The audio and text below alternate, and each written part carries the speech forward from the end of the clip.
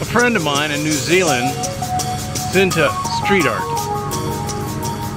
I thought he meant graffiti, but then I realized he meant any type of art. Well, my hitty beat a fitty. No, my city actually has a lot of street art.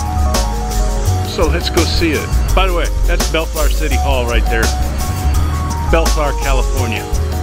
And I was really surprised when I saw the first piece of art come to Bellflower. It wasn't really what I expected, but all of a sudden one day it was there. And there it was, just driving down the street. And it made me wonder, who drew on this box? And then I realized this must be a city thing. And it was. And then I realized it was right next to the comic shop. And it was a city venture. Pretty soon, all around our city, I started finding little art installations just popping up everywhere. And I became a fan. I love city art. And I love Bellflower City art. Now when I became a huge fan is when they put in this fountain. But it's not this fountain that draws me to this place. It's what's beyond the fountain. And it's best signified by the next piece of art I'm going to show you. Look at the size of that thing. It's the whole side of the wall. And when I first came here, I was with my dog. And my dog kind of lost his bearing, and he walked up to this dog right here and started to sniff at it, and then realized, oh, it's a flat wall. But the depth is just so awesome. And right when you think that you're looking at a building and a cat and a ladder, you're only looking at the side of a building. Isn't that amazing? And what's amazing is that the mural came with this wonderful Port of Bellflower Pirate Park. Isn't this cool? We've got our own pirate park here.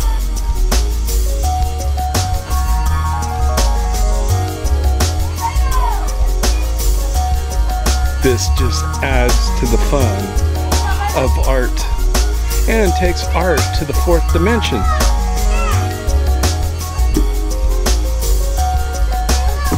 Aye, we got the pirate park. So we have this beautiful wall here to go with our pirate park. And now the city has gone into an almost crazy, out of control bearing on art.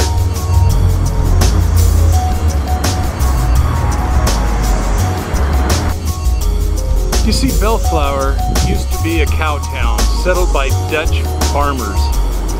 So we had plenty of farms, agriculture, and plenty of apples, I guess. I guess at one time, Bellflower had this apple. Now, if it's anything like the apple that was in my front yard that the bees killed, big carpenter bees killed it. But the apples were kind of scrawny and they were kind of crab apple-y, didn't taste right. We had to let the tree die. But the legend of the Bellflower apple is still going. Now, I don't know any apple trees in Bellflower. I don't even think the city has planted an apple tree in Bellflower. But they still got those Bellflower apples. Must have been a heck of an apple. Now this is one of the most recent pieces of art they put up that's not weathering too well. Yeah, I have to admit, when I saw that one, I thought, oh, that's pretty cheesy. And then they built this building behind it. Actually, they didn't build it. I don't know who built it, and I don't know what the story is about this building behind it.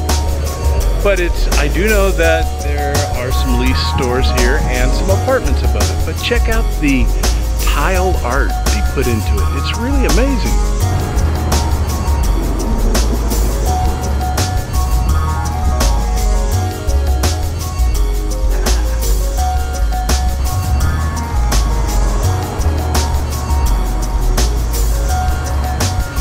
And though we need more businesses in Bellflower, and all of this is part of a redevelopment, we can't seem to get a lot of them in.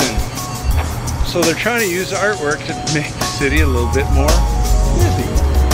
Which you could tell the artist loves little dogs and bagels. Can I get it? I want a bagel. Ah, rats. What do I do for a bagel? I gotta give myself a bagel. I need a bagel. Well, there's a bagel. No, that's not Randy's Bagels or Randy's Donuts. That's Bellflower Bagels. And I think that's one of the sweet things about Bellflower, or garlicky, or onion, or sesame seeds, or multigrain. You know, I know they're talking about our city, but that just is not us. It's a nice idea and everything, but we don't have any apple trees. Although I am going to plant one this year. Not a Bellflower. I don't even think there is a variety called Bellflower. I think a bunch of cowtowners just had the idea that they had to be something special. So they took Bellflower and gave it a Bellflower. So funny. But Bellflower is trying to casually subvert people to be accepting of our city, to come here and bring their business, bring their families. But they do it in the most oddest ways. I mean, yeah, artwork's good, but it becomes political propaganda. We don't grow apples. So Bellflower's tried to use art in the revitalization of Bellflower, to make it more comfortable for people to bring their families and their business. However, I just don't understand how you do that by promoting an apple we don't have. So, if you're comparing apples with oranges, I think that's what I'm doing, or something like that. I don't know. I just know that when they do put it here, you know, the vandals kind of come and scratch it up, and they don't appreciate it. This was all done by an artist, and this town center plaque kind of was here to tell the memory of the artist, and they let the artist put their own, let the artist put their own self-portrait up here, which is really cool. Until somebody comes along and just has no respect. Doesn't that suck? But of course, they don't respect it because it's not real for them. Yeah, it's not quite as cool as some cities. Of course, as humans, we could do better. We could always do better. Make it a nicer place for people, but I don't know. Not everybody likes that stuff. So anyways, from Bellflower, where I shared my art, be good humans. Peace out. As always, I'll be back.